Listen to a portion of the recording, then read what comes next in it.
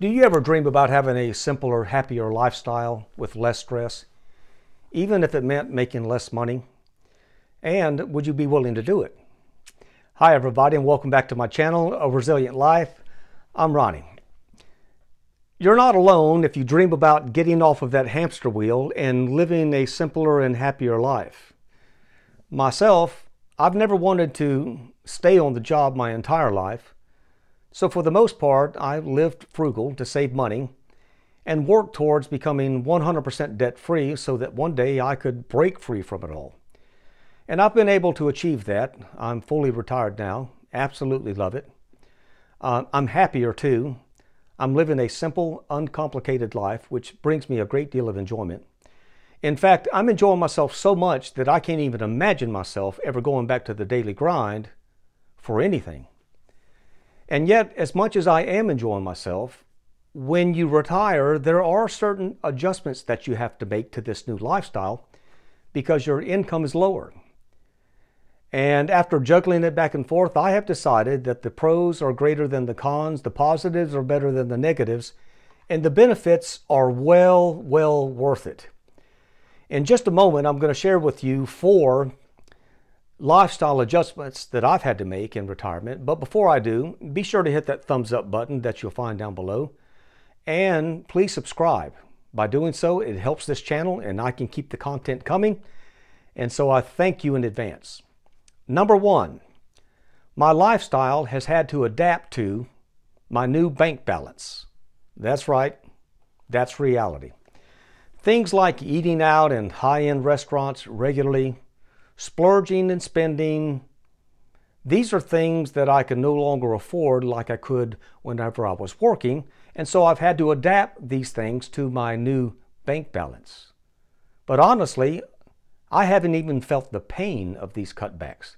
It hasn't been inconvenient at all. As it's turned out, I realize now that many of the things that I used to spend my money on before didn't even really matter that much to me in the first place. I don't even miss those things. Instead, I enjoy my freedom more.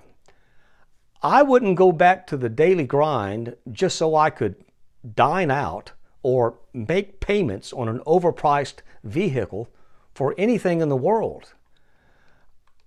I'm happier now. I'm living a simple, uncomplicated life, and I have decided that as long as I still have decent clothes to wear and a roof over my head, and I can live in a comfortable home that is 100% mortgage-free, and I can come and go as I want and do as I want any time that I want, then I'm good. I'm all good. For me, the most important aspect about retirement and the most important thing about money is having my freedom, not being able to spend extravagantly. And I've also discovered something else. These cutbacks have not been difficult. They were just different. That's all. Adapting has been easy for me and fulfilling. The truth is, I really like the feeling of being grounded and connected to a simpler lifestyle. Instead of hustling about and splurging all the time, a simpler lifestyle brings calm to me, and any adjustments that I have had to make have been well worth it. Number 2, there are travel restrictions in retirement. Yes, there are. Despite what the shiny brochures and travel magazines and retirement magazines say, there are travel restrictions in retirement. Now, one of the reasons we look forward to retirement is to give us free time so that we can travel. And we dream about these grand trips and checking items off of our bucket list. But the trade-off is you may not be able to afford those pricey destinations like you could before. Instead, you might end up having to stay in an Airbnb or some other form of humble lodging. But that's okay too. In fact, it doesn't seem like a downgrade to me at all. And what I mean is this: over the years, when my wife and I were working full-time, we did a great deal of traveling, and we took our fair share of vacations, and we've traveled back and forth across the country from one side to the other. And even then, when we were traveling with a higher income, we learned how to be frugal with our retirements, with our travel spending, and still enjoy ourselves. Instead of going to tourist traps and standing in long lines and throwing down an excessive amount of money for ritzy hotels, we would often choose out-of-the-way places where we were able to slow down and immerse ourselves into the local culture, meeting local people and enjoying local foods. And now that we're retired, we're still doing it the same way, just on a fixed budget. And this has not been a painful adjustment for us at all. And personally, I find these kind of trips to be more enjoyable anyway. The thought of going to Disney World and throwing down a few $1,000s and standing in long lines all day and spending $35 for a hamburger makes me cringe. There are travel restrictions, but you could still fully enjoy yourself. Number 3, I have to pay closer attention to my finances. When you're working full-time and you have a steady income, you have a large buffer between you and being broke. But when you retire and you're on a fixed income, you have a smaller buffer between you and being broke. And so you have to watch things more closely. But over the years of training myself by living a frugal lifestyle, it has helped put a lot of things in perspective for me. And what I mean is this: not everyone in the world is rich, including me. But most people still live relatively happy, fulfilling lives, full of activities, family and friends, and still succeed at making ends meet. And so the practical solution for me to deal with this smaller financial buffer is that now I have to stay on top of my finances and monitor my spending. And this has helped me realize that if I behave sensibly, I'm going to make it. I've got enough, I just have to watch the numbers. And then number 4, I have become more resilient and self-reliant in retirement. I've always tried to be a resilient person and self-reliant as much as possible. And this means taking care of yourself, providing for yourself, being resourceful, and frankly, just having some grit to make it through the tough times.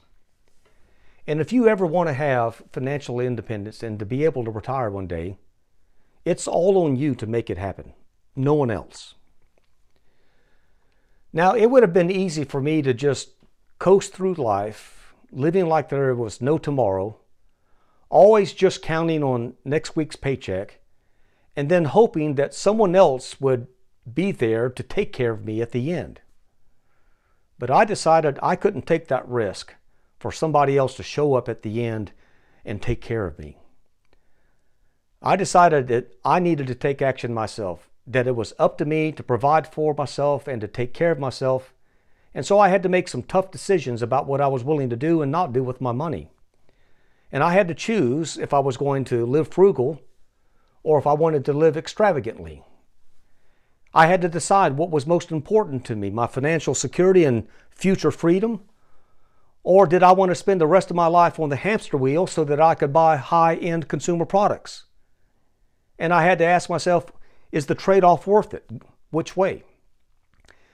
And as I navigated this decision-making process and learned to cope with the ups and downs of transition, I developed a great deal of resilience.